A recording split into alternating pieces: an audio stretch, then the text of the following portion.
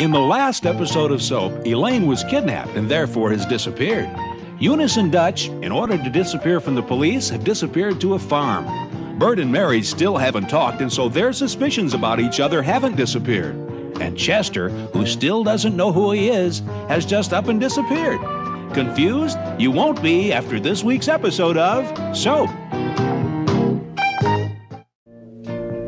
This is the story of two sisters, Jessica Tate and Mary Campbell.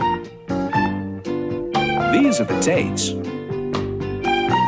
and these are the Campbells. And this is Soap.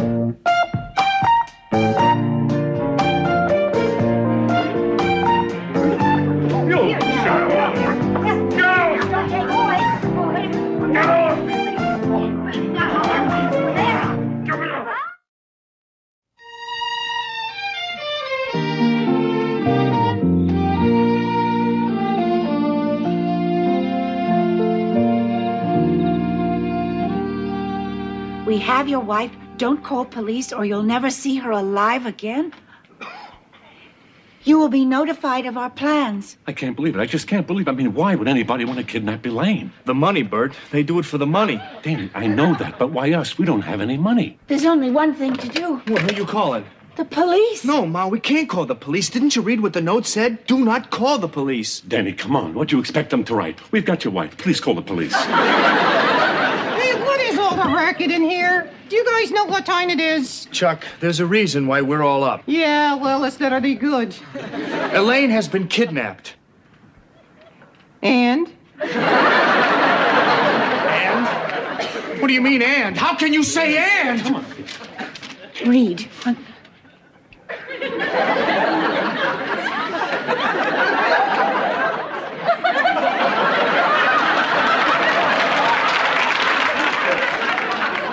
Hey, Dan, I'm sorry.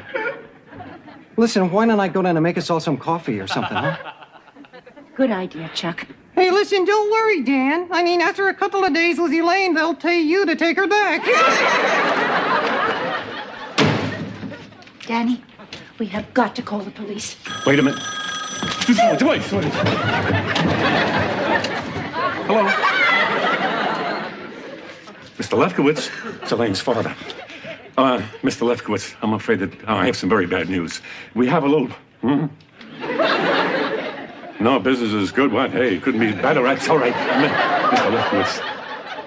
Elaine. That's terrific! Good old Reggie. Reggie who? He put the Yankees in this series, made a fortune.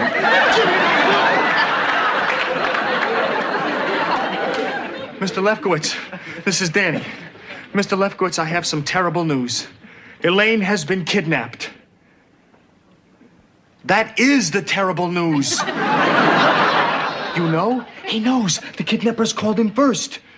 How much? $250,000. That's almost $250,000. What?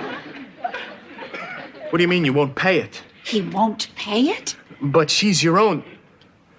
No, but Mr. Lefkowitz... No, but...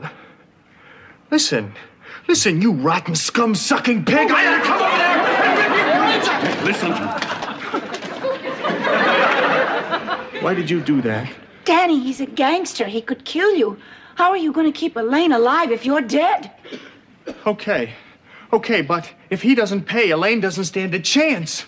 Now, where are we going to get that kind of money? Danny, I have some money put away. It's yours. And I figure we can borrow maybe, $25,000, and then we can bargain him down. A couple of $100,000. Danny, don't worry about it. Danny, we'll get her back. That's my voice. What did you do with the phone?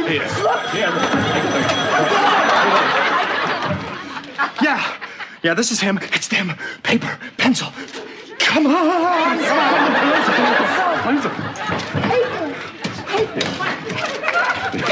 Come on. Yeah, I got a pencil. Go ahead.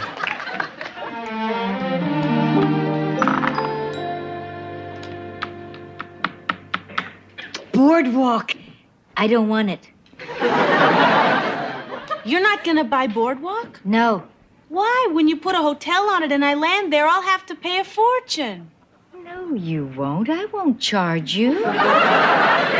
Ma, that's against the rules. Mrs. Tate? Mrs. Tate, what is going on here? Monopoly. No, that's not what I mean.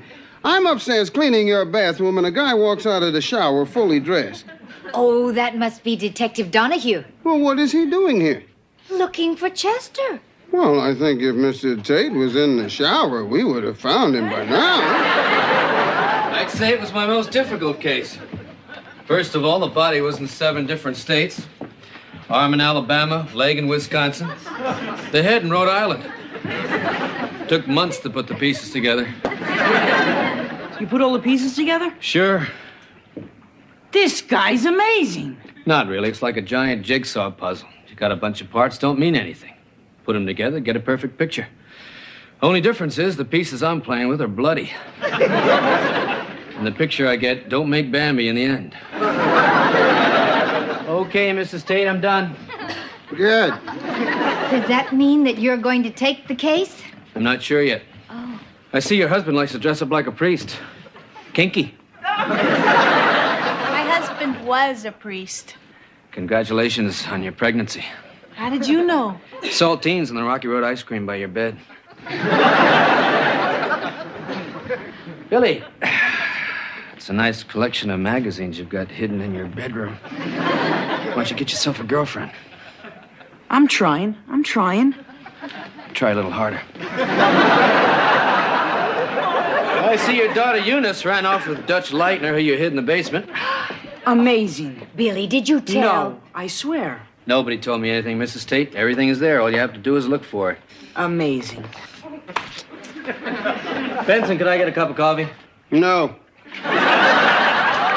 Good, makes me jumpy as hell. Well, getting back to your husband's disappearance, I get these cases all the time. Find them all. You name them, I've found them. Amelia Earhart. Found her. Shopping. Martin Borman, found him too. Sells Mercedes in Malibu. I find these cases very boring. I find you very boring. If it's so boring, why do you do it? What am I going to do, heart transplants? It's what I know. Well, they say that you are the best detective in the world. And they're right. One thing I had to know, Mrs. Tate, did your husband leave willfully? Because if your husband left willfully, why should I bother to find him? Oh, dear. Do you think that's possible? No. Good. I'll tell you why. I don't think any man in his right mind would leave a wife like you. Oh, Detective Donahue, you're very sweet. No, I'm not, Mrs. Tate. Just doing my job. Does that mean you're going to take the case? Only for one reason. What's that? I like your smile.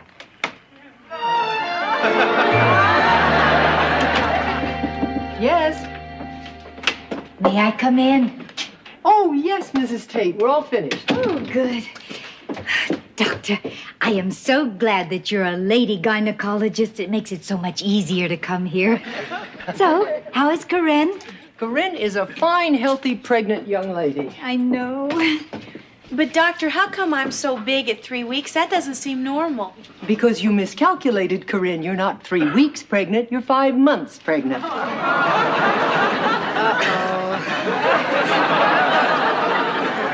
But that's impossible. I've only been married a month. I understand, Corinne, but nowadays lots of girls have sex while they're engaged. Not if you're engaged to a priest. Do you mean to tell me that you and your husband never had sex? Never. Well, then what about before your husband? When was the last time? Well, that would have been Peter. But I'm not exactly sure when that was. Could Peter recall the date? Oh, I don't think so. He's dead. My husband killed him.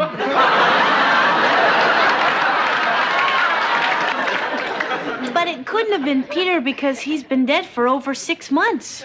Then there must have been someone between Peter and your husband. There was no one. Think, Corinne.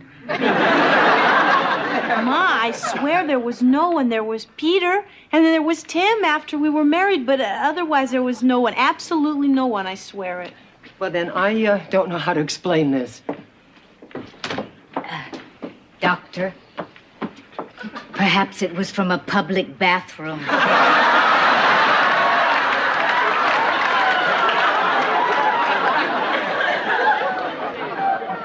That can't happen, Mrs. Tate. What about a swimming pool? I'm afraid not. Because I saw this cartoon once with a little talking sperm who said he was a terrific swimmer. It was very cute. Really. The little sperm was all light blue and wore swim trunks. And the little eggs were all pink and had little earrings on.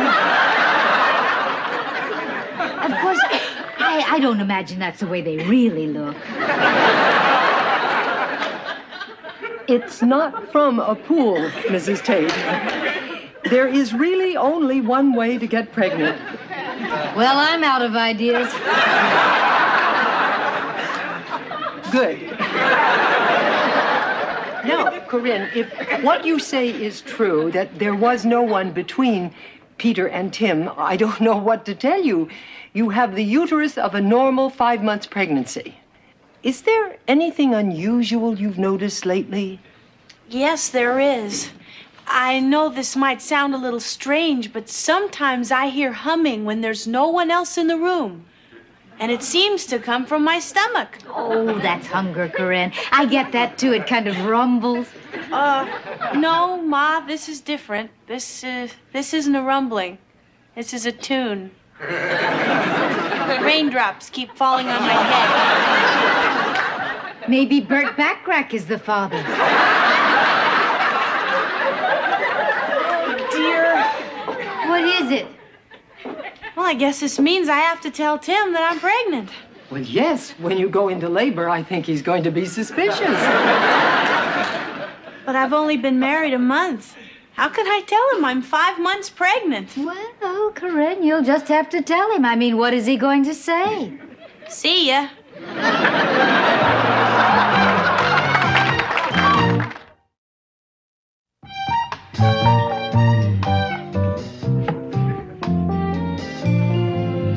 Okay, fellas, let's try and get it this time, okay?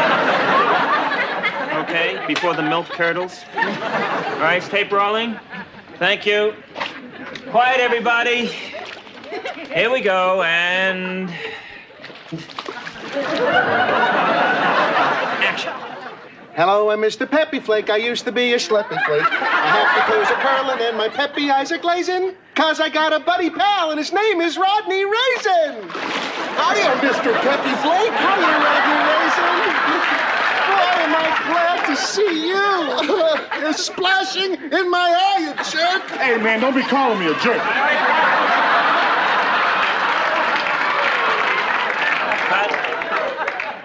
Fellas, we've been here since 7:30 this morning. How about it, huh? He's splashing in my eye. Hey, you were jumping up and down. I didn't splash on you. Yes, you did. All right. Hold it. Now, fellas, listen. We're selling Happy Raisins and Peppy Flakes here, and it's not playing Happy and Peppy.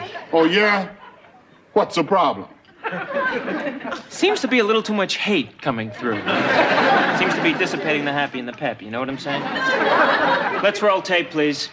Now, remember to tap Rodney on the head after you finish the song. He can't hear you underneath all that milk, okay? Mm-hmm. And now give me a little Happy Peppy bouncing up and down. That's it. Good. Use it. Rodney, under the milk, please. Here we go. Don't forget to tap. Don't forget not to splash.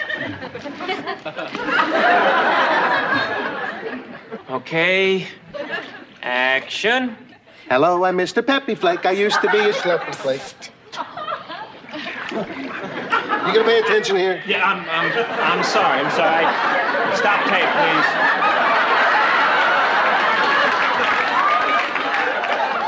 Listen, Carol, I'm really sorry. I didn't get a chance to call you. This is taking a lot longer than I thought, and I'm gonna have to work right through lunch.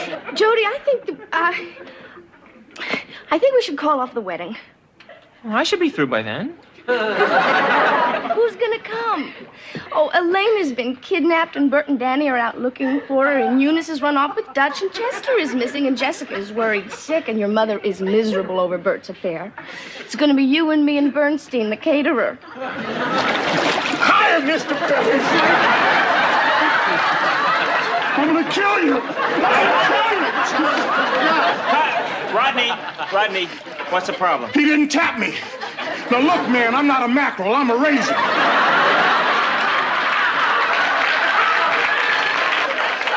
So either you hire Flipper or get me an aqua lung. Hey,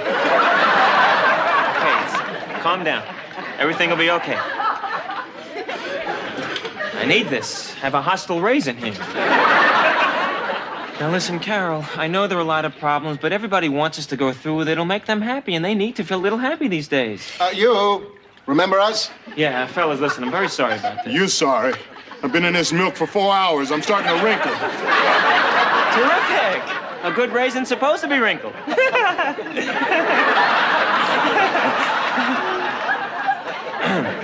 right, well, let's roll tape, please. Let's get it this time, huh? All right, now listen, trust me, everything's gonna be okay. All right, let's get it, DJ, huh, please? Thank you. Quiet, everybody. Rodney, under the milk, please.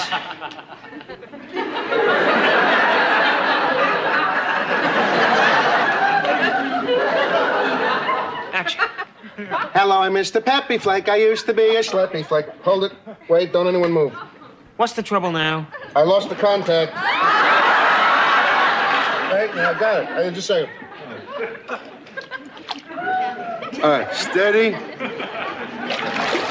Are you Mr. Peppy Flake? Now you're gonna die!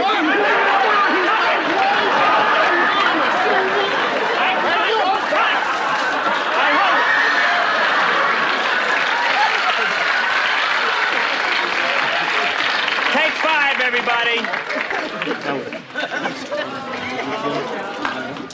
Hi. Oh, just what the cereal needed. Fruit. Carol, well, what a surprise. Dennis, what are you doing here? Jody, I've been wanting to talk to you, but you never return my phone calls. Get the hint? Look, I... Coffee, huh? How about a nice hot cup of coffee? Jody, I can't let you just walk out of my life. Dennis, I'm marrying Carol. Jody, I've thought it over. I'll give up football. I'll come out. I'll do anything. I'll tell the world I'm gay. I think you just did. Can we turn that off, please? Thank you. Dennis, it's the way it is. I'm marrying Carol.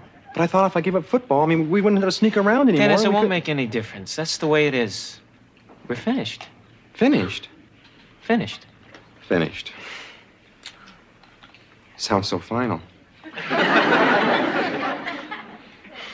Okay, Jody. I'm sorry, and I won't bother you again.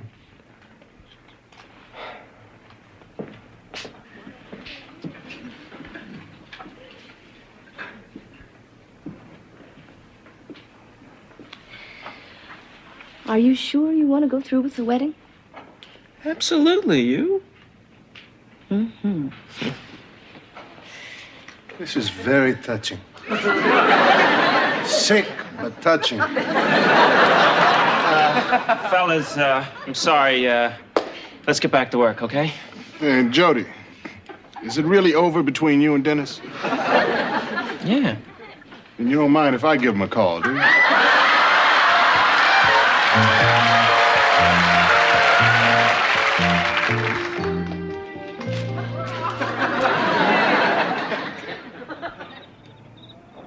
Where are the cops? They're around. They're here. Don't look, don't look.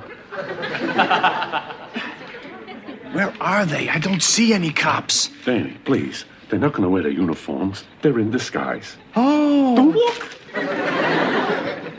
Where? Where what? Where are they in their disguises? There's one right over there. Where? Don't look.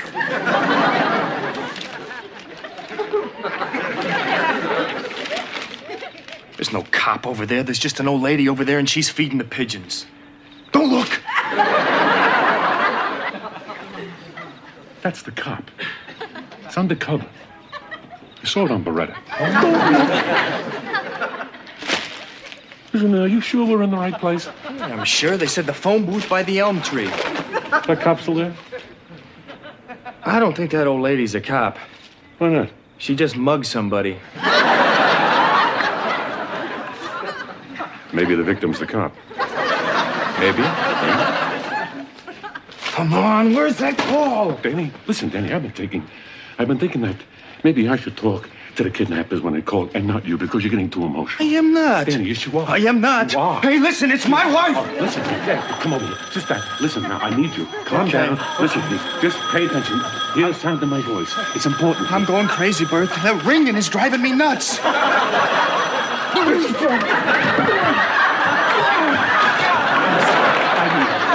you ran right over me.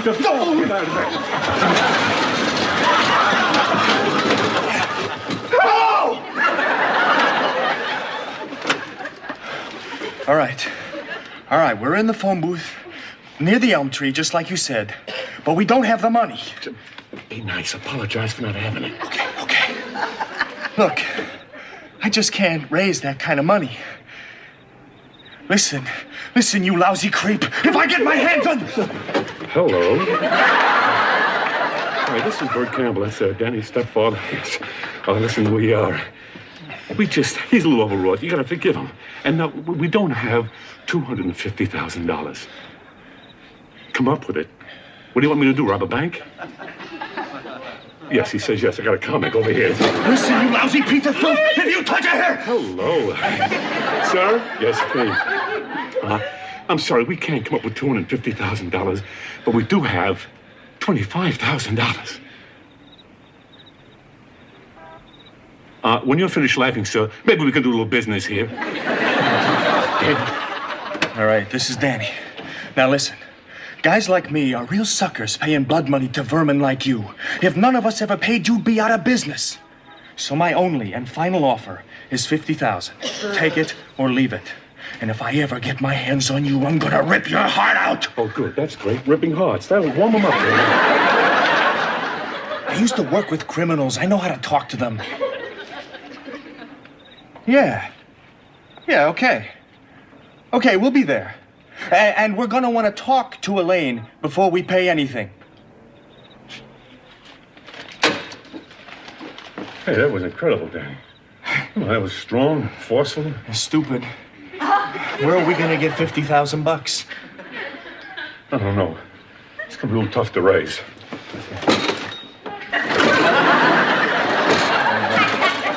It's gonna be even tougher for men here. What are we gonna do?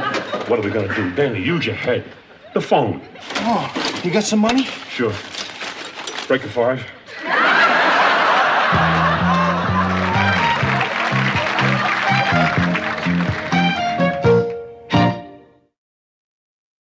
How will Bert and Danny find $50,000? And will they find $50,000 if they can't find their way out of the telephone booth? And if they can't find their way out of the telephone booth and find $50,000, how will they ever find Elaine? What will Tim do when he finds out what Corinne found out, that she is 5 months pregnant?